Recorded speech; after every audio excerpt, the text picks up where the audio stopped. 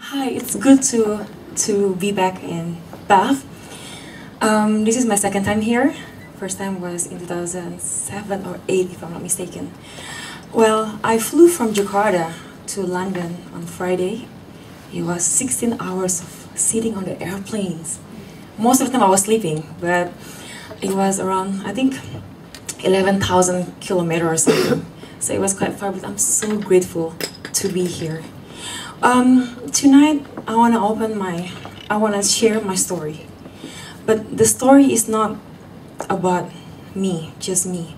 But it's a story about what the Lord has done in my life. So He's the star in this story. Well, as you see in the screen and people has been mentioned, my name is Tracy Tinita. Well, I was actually annoyed at my names because I'm Asian and yet my name is Tracy, it's very American. My mom told me names after a very famous tennis player in the 80s, and she really adored this tennis player. And Trinita, she thinks it's rhymed with the first one. So, yeah. My mom from Indonesia, my father from Brazil. When I was born, my mom was very young. She was only 19 years old, and my dad was 20. So they're actually not really ready to have me.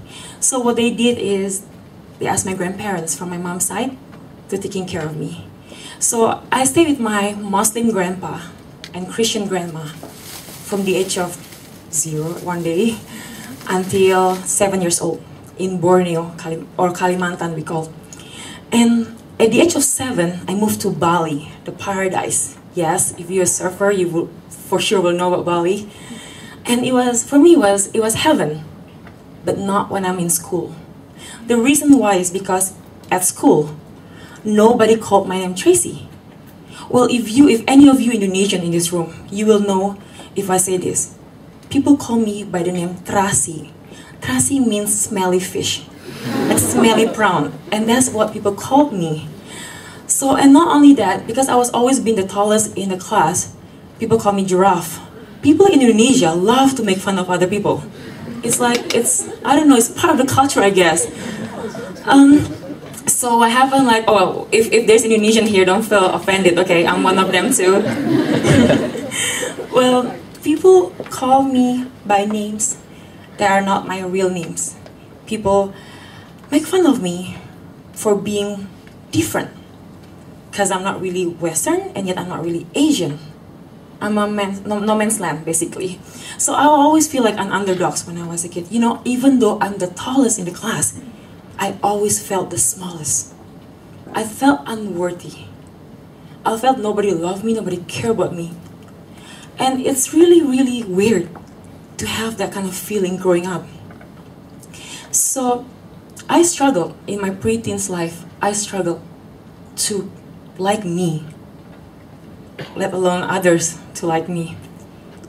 Well, one day, at the age of 13 to 14, my life about to change 180 degrees. When I was 14, my mom sent my photo to a local magazine. In Indonesia, we have this, like back then, we have these 3 major magazines. And these 3 major magazines have a competitions, like a modeling competitions. And every year, they'll pick just the best 3. And the number 1 will be instantly famous for that one whole year. TV will make a report about that person. They'll be in the magazine, they'll be in the newspaper.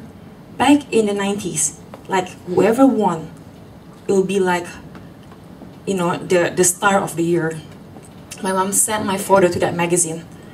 And I was one of the 15 finalists. And I won the first place. When I went back to Bali, all of a sudden, people who are mean to me call my name, "Hi Tracy!" I'm like, oh, they know my name. What happened? The whole time they called me something else. And my teacher, my killer teacher, becomes so nice to me. He's like, oh sorry, I said Indonesian word. "Sir, I forgot to actually make my homework." "Oh, it's okay, tomorrow, bring it tomorrow." I'm like, wow, this never happened to me before. And all of a sudden, people who are so mean to me before, they become so nice to me. And that's not like the ultimate transformation of my life. Because the same year, I was offered to actually join another competition, but this competitions is a different one. This one's actually the international competitions. If anybody ever heard names Cindy Crawford, Naomi Campbell, Linda Evangelista, Giselle Bündchen, these models are from these competitions. They're the winner of these competitions. It's called Elite Model Look, or back then they called the Look of the Year. It's by the agency called Elite Model Management. There are like hundreds of them in 100 countries. They established in many countries. They're based in New York City. So these competitions happen for the first time in Indonesia. I don't really want to do it because I'm already happy with my life. It changed me already. But my mom told me, like, this is different. You want to give it a try? So long story short, my mom sent my photo again. And I go to Jakarta again. I was part of the finalists. And again, I won the first. They sent me to Seoul, Korea, represent Indonesia. 65 countries, 77 contestants. In that one, the next 1 week from there, I won. I won $50,000, 2 years contract with Elite. And they asked me at the age of 14 to move to New York City. And all of a sudden, my mom, from being excited about modeling, and she's like, oh my gosh, everybody knows me too, you know? And all of a sudden, she said to me, no, you're too young. I don't want you to go. I don't want you to go to New York City. No, nobody else in Indonesia ever been there in modeling world, no. And I'm like, Mom, I want to be the first. No one else, yes, but I want to be the first. Now you're already supporting me this far. I want to go more. I want, Mom, you don't understand. Please, okay, let me just try for 1 year. And my request was granted. But I stayed for 6 years. The reason why I really want to do modeling, because it changed my life from being an underdog, all of a sudden, being a person who everybody knows, not only in school, but in my city, in Bali. It's for the first time, I feel people love me, people respect me, people want to be my friends. All of a sudden, I have so many friends. All of a sudden, when I'm waiting in the restaurant, I don't have to stay in the line anymore. They're like, oh, Mbak Tracy, oh, come in. And then, like, they will call my name, and even without me, introduce myself to them. And all of a sudden, my face in the newspaper, in the magazines, in the TV commercial. And reporter come to school to follow me with camera. It changed everything. I'm like, wow, I like being famous. At that time, okay, imagine 14 years old, like just suddenly being different in just few weeks. So I thought, if only I'm much more famous than this, I'll be happier. Because for the first time, people love me. For the first time, people care about me. Then the second thing is that my mom is actually quite stingy. I think she have, okay, no offense to Chinese, but I'm Chinese. I have a Chinese blood.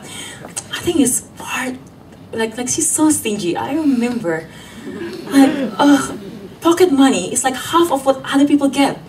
So I have to choose between eating A or B. I can't eat both. And I love eating. So I remember the first time I earned my first money. I even buy my friends meal, like, hey, you guys want some? Okay, just order it. I pay for it, don't worry. I'm like, wow, being independent financially is so good. Like, I feel like I want to have more money. I feel like if I have more money, if I have wealth, I'll be happier. So at the age of 14, I established my worldview, I established my philosophy of life. To be happy is to be rich and to be famous. Done. That's what I pursue for the rest of my life. I promise you, I didn't even discuss this with my parents. Because, see, my parents are my friend thinks my parents so cool. My dad is a surfer boy, and my mom's a designer. And, I mean, we spend our holiday on the beach, like, like swim or surf and stuff like that. But at home, we never talk about anything about faith.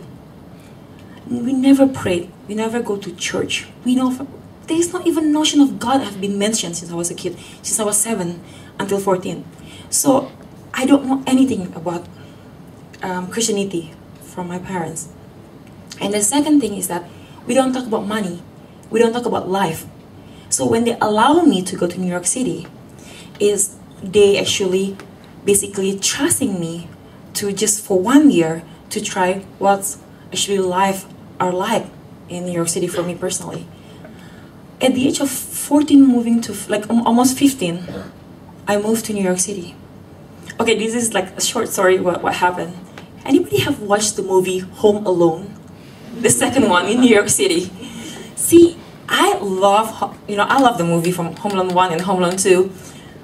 I didn't no, I'm like no, there's no two men chasing me, okay? Like it's nothing to do something it's nothing to do like that. Like it's not like that. But what happened that since when you fly from Jakarta or Bali to New York, you actually like you arrive in the same day even though you flew for 22 hours because they're like 12 hours in the front of us. So what happened is that as I arrived in New York City, nobody picking me up, like because they thought I'll arrive the next day. So for 3 days I was in the hotel, like jumping around, eating, like ordering like food from room service and stuff like that. It was so much fun. And I'm scared to call my mom because I don't want her to like, okay, get to the next plane, come back home. Like I don't want that. But I told my agents, and my agent said, okay, don't worry, just stay in the hotel, don't do anything crazy. They will pick you up soon. I imagine modeling world to be very glamour. I will be treated like a superstar because that's what happened in my very first modeling work. Because I won the competitions, I feel special, like people treat me special. That's not the case. What happened is that I have to do auditions. And imagine this, to get one job. Okay, from 100 auditions that you go, maximum job that you can get is 10. You know how tiring it is? Because when you come to auditions, like you bring your portfolio and you show it to them and they'll be like, nah, you're too skinny, nah, you're too ugly, weird, the hair's not right, the face is not right. On your face, and I realized like, wow, no wonder why there is like, my colleague, like my modeling colleague, like they are, they're pretty, they have a good body shape, and they have very low self-esteem. Because every day they will hear they will hear words saying they're not good enough, they're not amazing enough, the hair is not right, the face is not right, the body is not right, and constantly. And I think that's one of the reasons actually they might lose confidence in themselves. But it's easy to look like we have confidence because you can put a modeling face. You are paid to act. So after a year or two of struggling as a model, finally, my time has come. I finally get good jobs. I finally get a modeling job that people dream to have. I was working for magazine like Elle, Vogue, Marie Claire, and I did fashion show in Paris like Jean Paul Gaultier, Kenzo, Chanel, L'Olympica, and some of the things that you saw in FTV earlier, short clips. And I travel in many cities. I live in many cities. I live in New York City. I live in Paris, Milan, Spain, Sydney, Hong Kong, Sao Paulo, LA. I travel for photo shoot to beautiful places like Bahamas, Miami, Las Vegas, Thailand, and countries like, city and countries like that. And my friend back in Indonesia, whenever I called them to say hi, they told me, Tracy, you're so lucky. Oh my gosh, I have to study all day long and you are in the photo shoot, or you are in Paris or in Milan on this. Like your life is so perfect. Gosh, I envy you. And I just like, I can't tell them that every night, almost every night I cried on my bed. I cried not because I'm not happy with my life. I'm supposed to be happy with my life. I earn big money. One day I can get like thousands of dollars for photo shoots. I travel to beautiful places. I met interesting people. I met celebrity that people will see only in the magazines or in movies. I hang out with them sometimes. And yet, every night, I look at you know, the ceiling of my bed, like, and wonder, what am I doing? Why I'm not happy? I have basically taste wealth somehow. Maybe not billionaire, but I do have more than enough money. I've taste fame, because whenever I go back home, people will stop me and people knows my name, and I'll be in a magazine or newspaper. Why am I not happy? What's wrong? I thought those two things will make me happy. And I feel a sense of emptiness in my heart that nothing can fill. I went shopping, I went traveling, and I remain this sense of emptiness. You know, it's scary feeling, because nothing else can fill that place. Nothing else. One day, I was so tired of this feeling, and I said to myself, what do I have, or what do I don't have that other people have that can make me happy? I was thinking, and I came up with this one answer. Maybe it's God. I don't know God. I don't even know which God I should believe. I mean, wait, maybe it's God. Yeah, that could be it. Because I saw many people who live a very simple life, they're happy. Because it seems like they have a relationship with God. But the question is that I'm from Bali. Majority of the island believe in may I mention religion here? In Hinduism. My grandpa is Muslim. My grandma is, from my mom's side, Christian Protestant. My father's side of family, Catholic. And my boyfriend at the time is Muslim as well. I'm so confused. And at the time, my Donna was into Buddhism. So I'm like, which one? Which one should I believe? Because the way they describe about God is totally different. Because I did my homework. And one day, in my bed, I just say this prayer. Whoever made the world, the universe, and anything in it, please reveal yourself to me. I want to know you. I want to know the real one. The one who truly, truly, truly created the whole world. And you know what happened? Nothing happened. But it's not really nothing happened. Because the truth is God's at work in my life, in changing me. A few weeks later, my agent called me and asked me, Tracy, do you want to move to Paris? I'm like, yes. Yes, I'm like, maybe I'm bored with New York City. And then I went to live in Paris and I met this girl. She's Indonesian. She studied in Paris. And she told me, hey, let's go to church.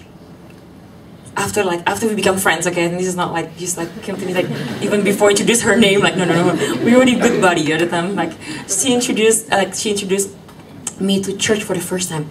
At first, I said to her like, no, on Sunday I sleep until like midday or 2 o'clock. Like when I'm hungry, I'll wake up and eat. And she insists that I should go to church with her. But knowing this girl, she will never stop until I say yes. I think her parents spoiled her too much. So I did say yes. I did say yes. And I came to the church, sitting there, very skeptical, just like, okay, what's next? What's going on here? What do I have to stand up? What do I have to say and stuff like that? But I don't want to sing. So I observe people. I look around and look at these people. They're simple, nothing so glamour about them. Yeah, the dress is okay, the hair is okay, the face, they don't really put makeup. But why are they glowing? It's not glittery glowing. It's something else I never seen in modeling world. I'm curious. Why are they so glowing? They look happy. They're simple, but they look happy. I'm curious. I want to know.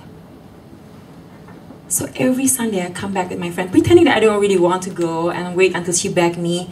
And after sometimes I did ask her like, hey, let's go, what time? Should I come to your place or you pick me up? And after sometimes, the Lord changed my friendship. I discover my boyfriend cheat on me. I break up from him, and my friend, this girl, introduced me to many Christians. And few of them asked me, Tracy, we're going to make a Bible study. There's one pastor. He's so good at responding to people's questions. We can just get together, 6 of us, and ask him every question. Let's just hit him with all the questions, the hard questions. And I'm like, hey, sounds like fun. Because I do have lots of questions. So when I went back to Jakarta, I'm from Bali, but I traveled between these 2 cities. I came to this house. It's Uncle Nino Ponggawa, Michael Ramsey knows him. And I sat there, and then 5, 6 of us keep asking these pastors hard questions. I want to know, why I'm here? What's the purpose of being here? I mean, can I really trust, that Jesus Christ is really what he claimed to be? And I asked the question wait, if God is really good, why there's suffering in the world? Every Bible study, I will always have lots of questions until one of my friends called me devil, Tracy the devil. And I'm like, I'm just skeptic. I'm sorry. I don't want to believe easily. I want to know the answer first. But I'm being fair here, because not only I asked this pastor, I also asked my Muslim friends. I also asked, someone in Hinduism, who understand Hinduism. I also asked people who understand Buddhism, people who are quite expert in that area. I asked the same question to these 4 religions, because I haven't made up my mind into what I want to believe. And with all of these questions, after almost 8 months, I finally realized no one can answer my questions better than the way Jesus Christ answering my questions. Through scriptures, through the people who have faith in him, who proclaim the word of God, who respond to my questions. Because it's not only touched the mind, it also touched the heart. Many times, when they respond to my questions, I hold my tears, because I don't want to look weak. But the answer, it's sharp enough to touch a stone heart of mine. After many months, I realized that what Jesus claimed to be the way, the truth, and the life is true for me personally. I realized that someone loved me so much that he's willing to die on the cross to redeem me, to renew me, to give me life to the fullness in him. I don't want to sound very Christian right now to you, but I promise you this. In the modeling world, we've learned about fake things. We learn to fake smile. We've learned to fake laugh, sadness, anything. We are good in acting. In modeling, in the entertainment world, we present product more than it is, because we have to sell the product. There's so many fake products out there. Even people who modeling for shampoo, their hair can be so thin, and in the photo looks so thick, make people want to buy the shampoo. But the truth is that's not their hair. It's extensions and hairspray. But what I'm trying to tell you is this. When I get to know about Christian faith, I get to know about the very truth. There is no fake in it. There is no packaging in it. What Jesus claimed of himself and what other witness about his life, it's true. Not because I lived 2,000 years ago, but because what happened 2,000 years ago changed my life. He changed my life to the point that through, not instantly, it's a long journey. He helped me to detach myself from earthly gain and start to think about heavenly richness only can be found in him. How many times in my personal life I really feel miserable for believing in what I know not to be the truth, in products, in beauty, in fame, in wealth. And when Jesus Christ reached into my heart and changed me from within. He cleansed the lens that I can see life in a different perspective. If I may say, I used to see just wall of limitations. I used to see just, person who is being ungrateful. All of a sudden, I see different things. I see there's a loving God who changed my patterns of life, renewed me, and helped me to look at wealth not for my own gain, but to be a tool for blessing of others. Some word that I really like is like, if you have wealth, keep what you need and give to others so they can have what they need. In fame, I'm no longer thinking famous is just famous to make me feel like loved by others. No. What important is like loved by God. Others will follow. If you're loved by God, people will like you. Because God will change your personality, will change everything about you that make you likable. People will draw to you and want to be your friends. So fame becomes something that can be used to share the gospel, to be more influenced, and to be that person who help others to find the truth. So before I come to a close, I want to tell this to all of you. The world will offer you success that is not from the Lord. That success is so selfish about you. So selfish that it will sacrifice others for the sake of you. I really hope none of you in this room will pursue that. I've been on the other side. I've been on the other side and it's not fun. It's so empty. It looks glamour from the outside, it's empty in the inside. But I already turned back, repent. I'm on the other side. I'm a Christian now. The past 9 years, the Lord has changed me. 2006, I got scholarship to study at Oxford. For 3 years, I struggled because I'm not intelligent at all. But the Lord blessed me with ability to succeed. I graduated on time. Not bad number, not amazing, not bad. I went back home to Indonesia, tempted to go back to entertainment school. And yet, there is something within my heart says, serve the Lord. Give your life to Him. So I work in the church as a pastor. I teach and preach. And I work in the Christian organizations. I go to school and I teach at undergrads and high school. And my father, who is not a believer until today, I still pray for my parents. One day when I was preaching in Bali, they came to visit. As soon as I went down from the stage, I sat with my dad. He hugged me and he said, there was a miracle. There was a miracle. There was a miracle. I said, Dad, what do you mean it's a miracle? That you can talk. And you can, I don't know what you call it, preach. How could you do that? You used to be very shy. You used to, you can't really speak clear. And you can do that. I look at him and say like that. That's what Jesus did. He saved people, renewed people, changed people to be the best version they can be. That no world can offer that. Tonight, I want to close this in like very, very short prayer.